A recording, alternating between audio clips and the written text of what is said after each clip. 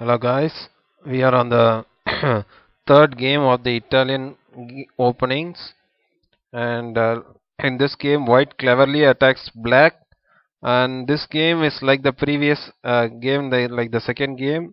The white goes in the same setup, and black here cleverly takes the f5 knight, which is the main attacking piece.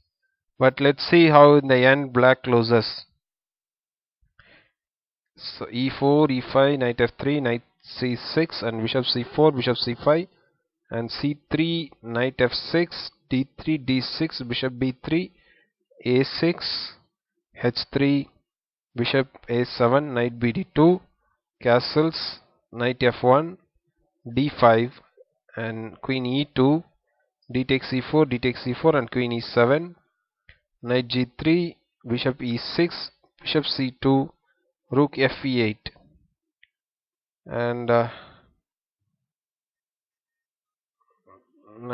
here even knight e8 can be put, and after that knight h4, knight queen f8, and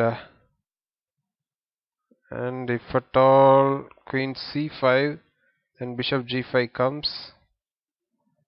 So queen f8 and knight f5, knight e7, bishop g5, and bishop takes f5.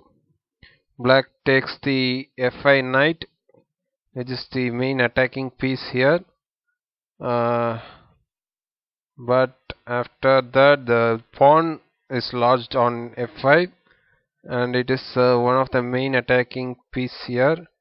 It is supported by the c2 bishop, and after knight ed5, long castles, h6, bishop h4, queen c5, and the light squared bishop of white is very strong in this game. Knight e4, queen c6, and bishop b3, and bishop b3 is put to control the long diagonal and to control the f7 pawn.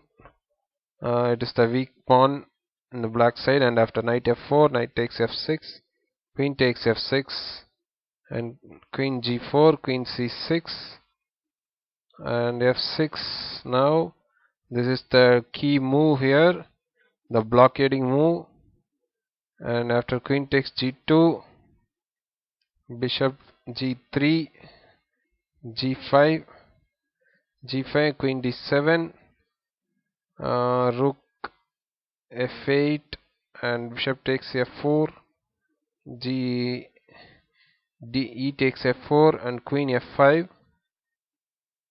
and now rook fd8, then queen g5, g6 check.